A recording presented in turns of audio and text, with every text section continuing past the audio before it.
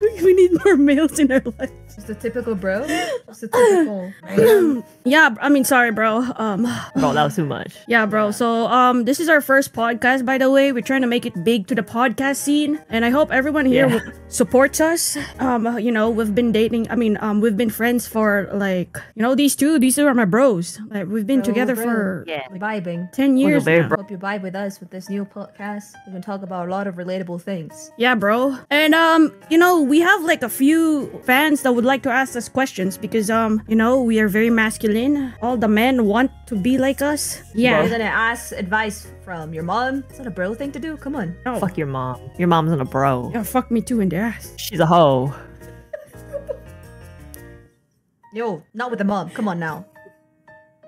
Mothers are off limit. Hey, bro, I'm just joking, you know bro. It's just a joke, bro. You better be joking, okay? I love my mom. Like, my mama ain't no bitch. You better respect my mama, okay? Oh, sorry, bro. And that is a good example of bros being bros, you know? Like, if someone got wrong, you just have to kiss them. Apologize first for kissing them. Okay, let's not drag this any longer. Bro. Yeah, we do have 2 questions from our beloved fans. Hello, bros. Any advice to a long-lasting friendship? Dick energy. Good night.